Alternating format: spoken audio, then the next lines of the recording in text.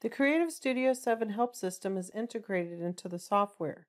There's 3 distinct ways to access the information. The online version has links included, which help the user navigate to the sections that they need. There are also videos incorporated.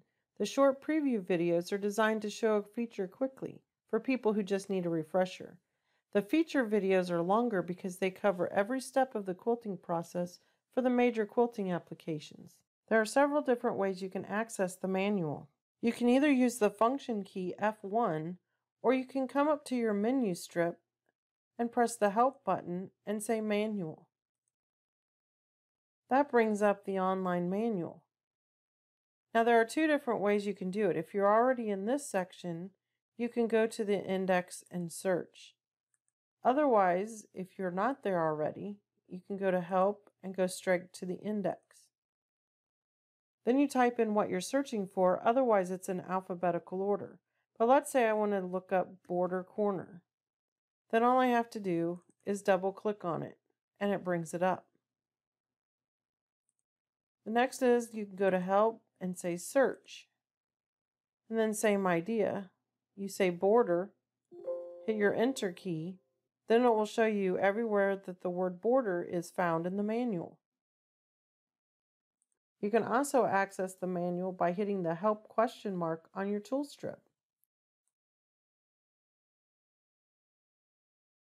When you press on the keyboard shortcuts, it brings up a PDF file and it will help you remember what your function keys are and your keyboard shortcuts are.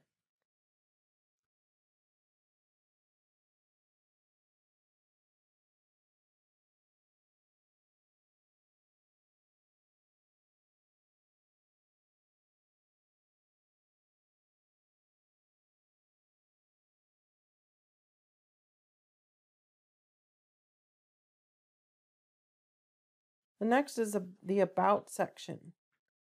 That tells you about your software, like your version that you have, the controller number, the red key serial number.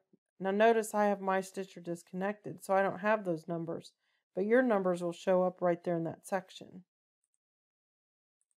Otherwise, you can read about the license agreement. There are also help options on many of the screens. Like if you come up here to draw text and go over here to the little question mark, it will tell you what to do in that section.